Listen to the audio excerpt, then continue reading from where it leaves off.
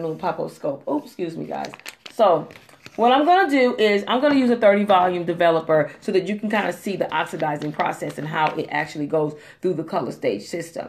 A lot of times it may take about 20 minutes to do, and then it depends on the hair. So what I did was I have the peroxide in here. Let me show you. I'll take my 20 volume developer and put my peroxide in. Okay. And then I'm just kind of mixing. Just a little bit. I'm folding it in. Right?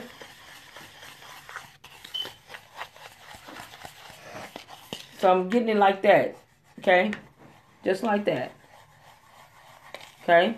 Just like that. And you want to take it because remember, it's oxidizing. A lot of times when you see it starts swelling, that's what's happening. It's oxidizing. So you just want to be just take your time with it, okay?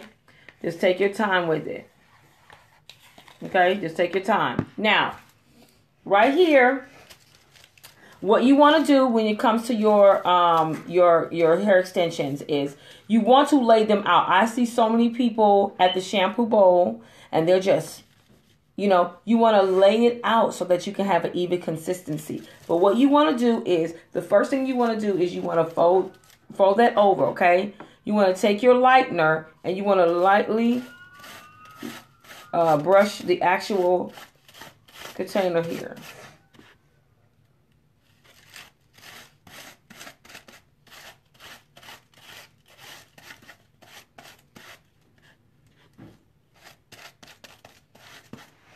Okay.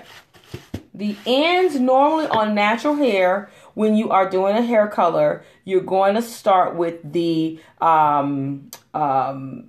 base of the hair, okay, or the midsection of the hair, I would say, all right, which is this section right in here, because it don't penetrate that quick or that easy.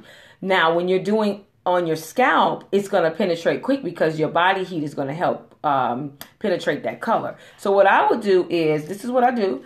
I go right here on the shaft of the hair and I actually color down just like that.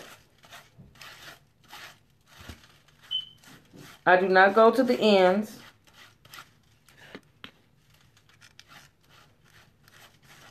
Now remember, the bottom is already being done because I already put the developer with the lightener at the bottom. Okay, so what I'm going to do is you go in right here at the end and just bring it in here.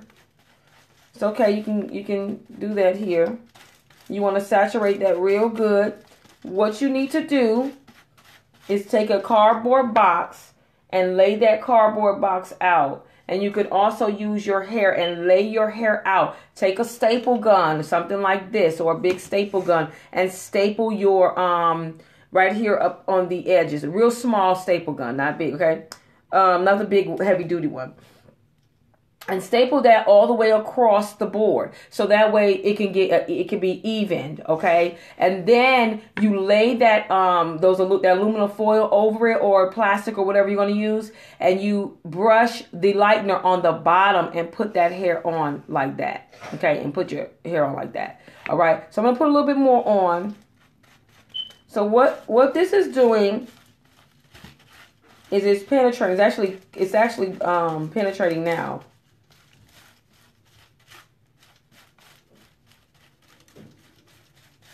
I will wait to do the new growth area, which the new growth area is on the top right in this section here. Now, to help penetrate this, you can also put a aluminum foil on top. You can put it under dryer just a little bit. You know what I mean? Do what you need to do to get this hair penetrated. But really and truly, it's going to actually penetrate on its own. You don't need to do any. You don't need to help it or at all. Okay, it's going to penetrate on its own. The thing about when you're doing a hair color on hair wefts and you want to do a custom wig is you're going to get 5 to 10 business days before you actually have that custom wig ready, right? So you're going to take your time and do your color. You want to make sure that it's even all over and you get the nice consistency that you need for your customer so they can come back. All right. So I'm actually looking at it right now and actually going through the decolorization process. The decolorization process which really are like undertones, really, to be honest with you. If you look at it on the level system, it goes from dark to light or light to dark, right? So it start going from the darkest color and start working its way on up to the lightest color. However, because I only use a 30 or a 20 volume, if I use a 20 volume, it's only going to give me a 20 level of lift. If I use a 30 volume, it's going to give me a 30 level of lift. 10 volume is not even going to do a deposit, really, but all the 20, 30s, and 40s and things like that, they are going to actually deposit onto the hair shaft. So what's going to happen is now, if you see it, I'm not sure if you can kind of see it. It's coming through a little bit. It's going through the decolorization process. And what happened is with the decolorization process, after it's come through, you're going to start seeing, hey, Cynthia online, thank you for joining. You're going to start seeing the different colors pull through that, okay? So it's so important to learn a level system when you're actually doing hair coloring to your, when you're doing hair coloring to your hair tracks, okay, before a custom wig. It's very, very, very, very important to learn the level system, because you can do it wrong. And when you get it wrong, you're going to have to do the process over again. It's going to take more time and more money, all right? So what I did was I actually just on a aluminum background, hey, Tanisha, hey, Cynthia, I just on aluminum background, I took my hair and I actually stapled it across here. You can actually do that on a foam board or whatever you use to color your hair tracks before you do your custom wig.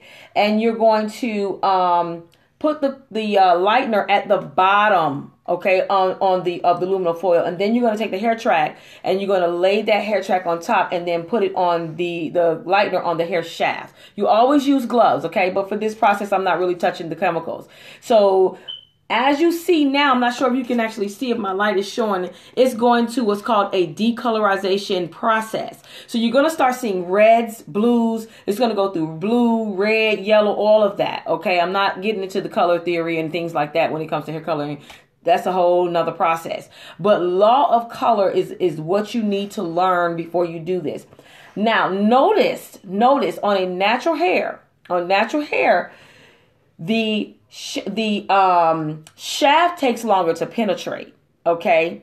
That's why in my class, my lightning class, you will learn what's on base and off base lightning. So which one to use in which, process, or which in the timing that you need to use it in.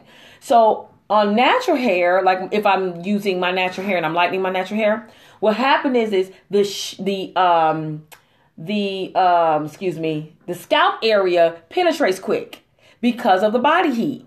The body heat is going to penetrate that lightener, the lightener, and it's going to go like that. So that's why you always see difference in the scalp versus the ends. So you do the ends first, you do the base first, or you do the shaft first, and let the shaft penetrate to a point you're like, I like that. And at the end, you go back in and do this area here. Okay? Yes, that's why the colors are so different. So you always do the shaft first. It is anytime you have virgin hair, you do the shaft first. Let it sit. Even it may take 20 minutes. The reason why it takes 20 minutes, anytime you are in doubt and you don't know what the developer to use, you always use a 20 volume. 20 volume is only going to give you a 2 level of lift. So on the level system, if your hair is black or brown, you're only going up 2 stages. So you're only going up to maybe a light or a medium brown. So that's why people go and put in 40 volumes and stuff and create a mess. So you just take your time with color. Okay, you don't have to try to go in with a 30 volume right away, especially if you don't have your speed is not fast enough. All right, stick with the. Now I want you to see that. See that? This is called the decolorization process. All right, I took the hair literally from this color here, which is black, to this color right here. All right, this is a single process. All right. And I use a 30 volume with this color process here. All right. So this is a lightener. I use some really good lightener that I use. It's called 7 Stages. You can use that lightener as well. Yeah. So the color going through. So I'm going to let that sit for just a quick second. You can also take aluminum foil and you can put it over it and allow it to process a little bit more. But my thing is if you're a first time color person, don't leave it. Just keep looking at it and watch it as it goes through the process. I love to see when it goes through the process. Okay. There's also another process, another technique that I use that I actually do in my training class. And that is when I can't tell you, but anyway, I just want you to see it. Yes, the foil also create a heating process, but in the class, you would learn what on-base and off-base lighteners are. So you don't even really need the foil to actually create the heat. You can use certain types of lighteners to create that heat for you. And literally, if you use a certain type of lightener, and you use the foil, you can actually feel the heat. And sometimes you smell the lightener, which is not good. It over processes the hair. Okay, so that's why it's so important to use certain type of lighteners. If you go into your stores or whatever, and you like look behind on the back of the manufacturer direction, it'll tell you which type of lightener it is and where it goes. You have on base and off base lighteners. Okay, and everybody always use on base lighteners, and I'm like, why it didn't come out right? Okay, maybe you're not using the right type of lightener. All right, and remember, this is you have 3 stages, three stages to the hair. And you got a cuticle, a cortex, and a medulla. And when it comes to permanent hair coloring, or when it comes to lightener, it always penetrates the cortex of the hair. So that means that it gives a permanent change. You cannot go back. Once you do a permanent change, that is it. It is going to alter that hair. Just like with natural hair. When people put color on natural hair, it has altered that hair to a permanent change. It will not. It will revert back with products, but it depends on the type of products you use. You have to go through certain. I've only found one company really, which is Lion's Mane, that would actually help that hair to revert back to its natural curl pattern. But if you use on natural hair, if you're lightening the hair, you are altering the permanent or the cortex of the hair. So that's why your hair will not revert back like you want it to revert back. Girl, you are so pretty, Tanisha. I'm so glad that you came out. Yes, I did. I'm so look, this ain't the last time. We're going to meet up again. So I just wanted to show you guys. I want to show you if you guys can see. You see it? It's going through the brown stage. You see that? You see that? I'll show you.